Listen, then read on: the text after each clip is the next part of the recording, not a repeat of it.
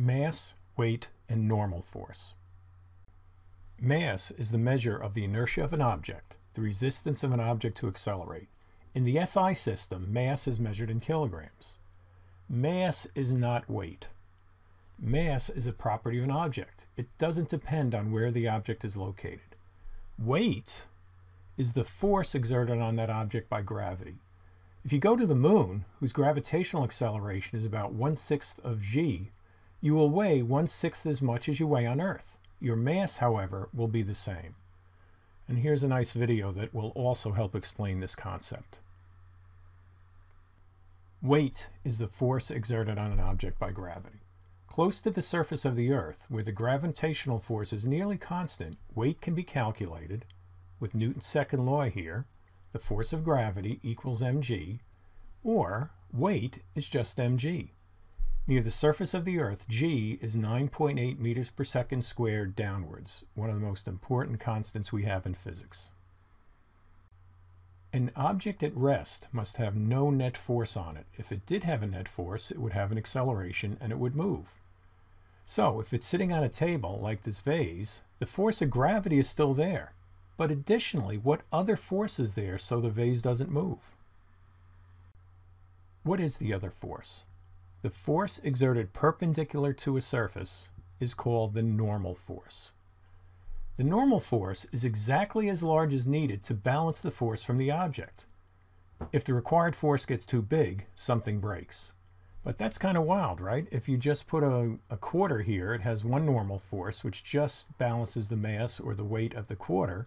And if you put a big block of steel here, the table exerts a greater normal force than it does on the quarter. It exactly balances the weight of this big steel block. Now, of course, if you put something gigantic on this, then the table's going to break and all bets are off. Good way to remember normal. The words normal and perpendicular are synonyms. They mean the same thing in physics. Example 1. Find the weight of a 2,000 kilogram elephant.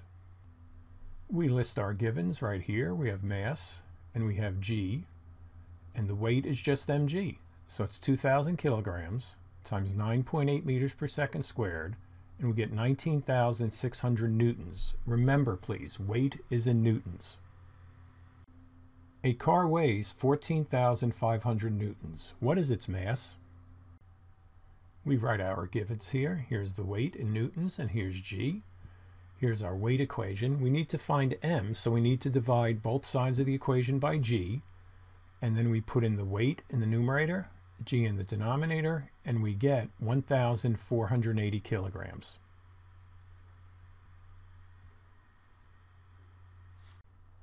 A book of mass 0.85 kilograms sits on a bookshelf.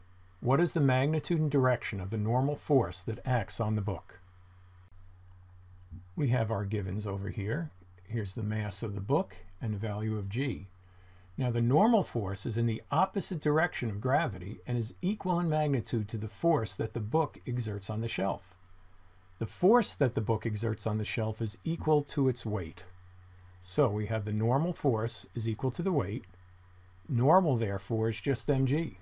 So we put in our m, put in our g, and we find a force of 8.3 newtons.